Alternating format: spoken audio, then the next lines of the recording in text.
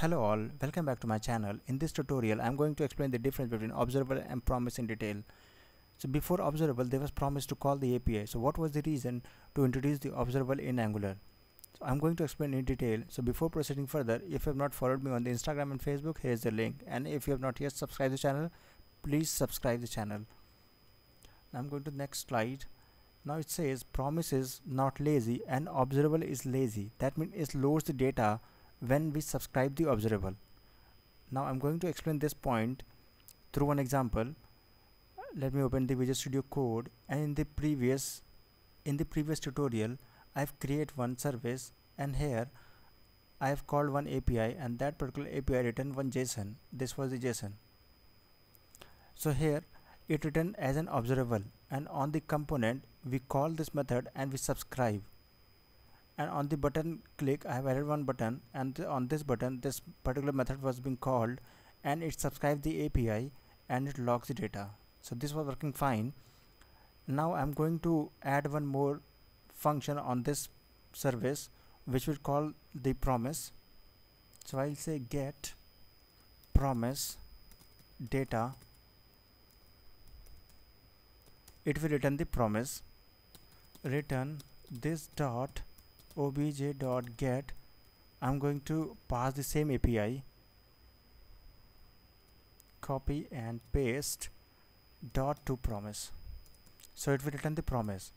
Now I have to call this method on the component. So what I have to do, I will go here and initialize one method, say get promise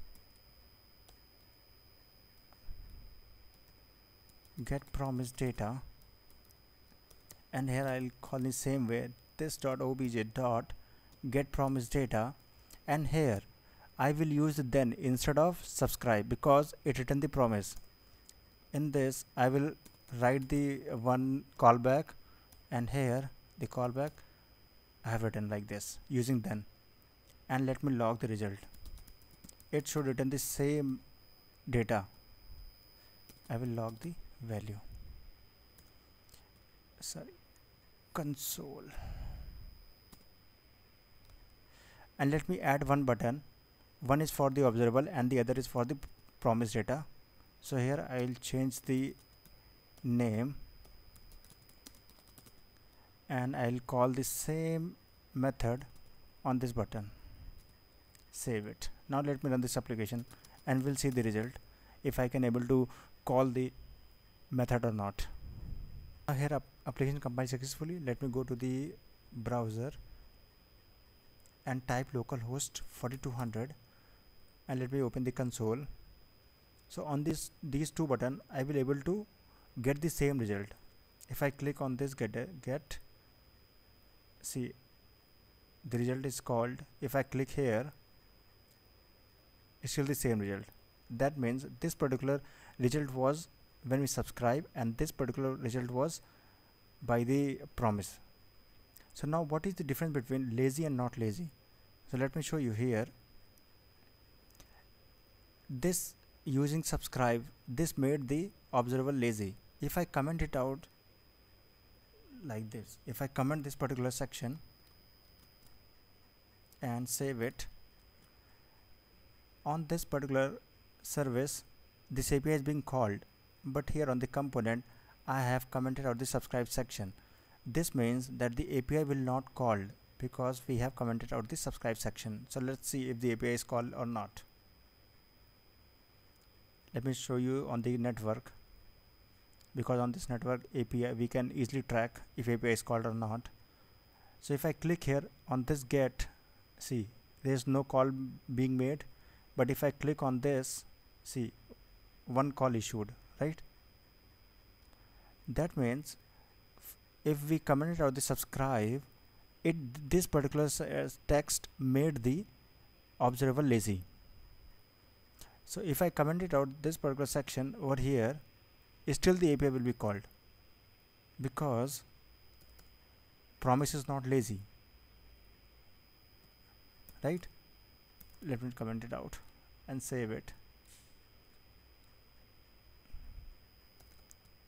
Save this. Now we'll see the promise is not lazy, it will call the API. This was promise. See, we have commented on this particular section, but still the API call is being issued. That means promise is not lazy, but observable is lazy because we need to subscribe. If we comment it out, if we uncomment this particular code, we can easily get this data and become lazy.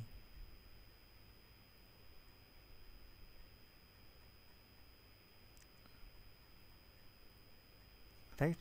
See, if I click here, the API is issued and we can get the result. So this was the point we are trying to make here, that promise is not lazy and observable is lazy. And once the API call is made, we cannot stop. There is no such way that we can stop the API call, but in observable we can unsubscribe the call, so there will be no API call. So let me show you how we can call the unsubscribe. So in Angular there is an component lifecycle. So there is a last called on destroy component lifecycle, and on destroy step we should always prefer to unsubscribe the call. So let me show you how we can implement that. Implements, because that is an interface, so we have to write here it's called destroy, and now we have to implement this interface. That is why the error is showing. I need to implement this ng on destroy, and here I will unsubscribe this particular call. So for this, what I will do, I'll call output and which is of any type, and I will assign to this dot output equals to. So whatever the result is there, this particular function is assigned to this variable. Now I need to unsubscribe this variable, right? This dot output. So what I have to do, this dot output dot unsubscribe. So in this way, ng on destroy, we should unsubscribe the all subscriber, right? And the last difference is that there is no additional operator if we get the result from promise, but there are lots of an observable operator called flatten operators, like map, reduce, retry, forage, filters. So we'll going to see all these operators in the next video.